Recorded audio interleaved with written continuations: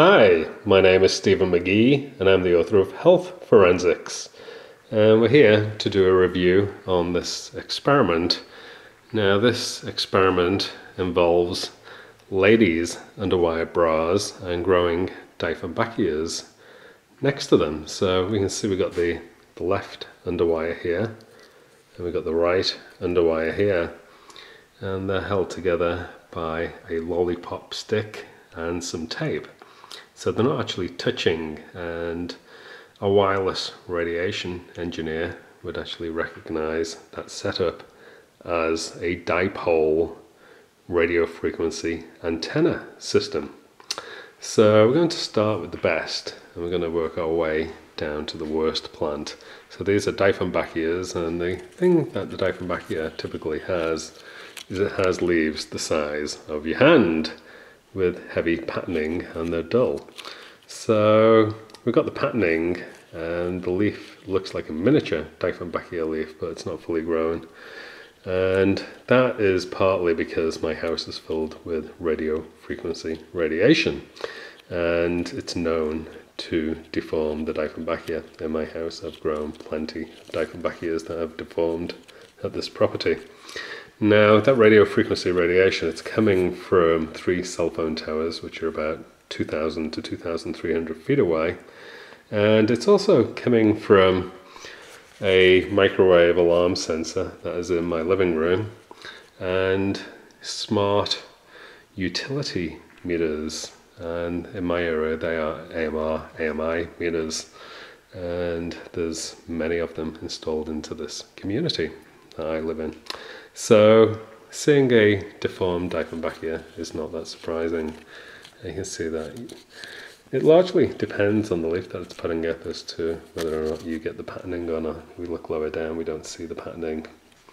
But here's one of the original leaves, and you can see it's actually much larger. So that's our control plant. The control plant has no underwire and is actually exhibiting the best growth. So let's go to this one. So this one is not as good as the control plant. You see the leaves have gone shiny and there's no real patterning in the leaves. We've got one of the old leaves right here, so you can see it's a very large leaf, but the ones that are coming up are very small. So this one is showing stress, and I want to show you why that is occurring. And look down here, you can see it. So right there, that's the end of the underwire. So we've got a left and right underwire in here. So here's the right underwire. So it's actually embedded into the soil. So this was an underground underwire exposure, and it seems to have had an effect on the plant. So that was very, very interesting.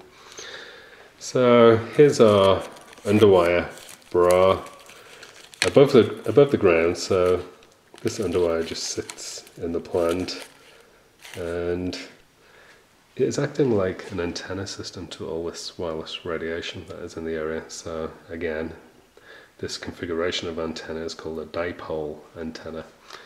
So this dipole antenna configuration is having a very adverse effect on this plant, and it's putting out these shiny, glossy, miniature Dieffenbachia leaves. So this is a radio frequency exposed plant. So this is what happens to the Dieffenbachia when you expose it to a large level of radio frequencies, and it's getting those radio frequencies from these underwires which are picking up on the extensive radio frequency emissions that are present in this area. So I'm going to pull back so you can see all plants together. So there we have it. So the left one is the control, the middle one is the underwire in the roots, and the right one is the above ground underwire exposure.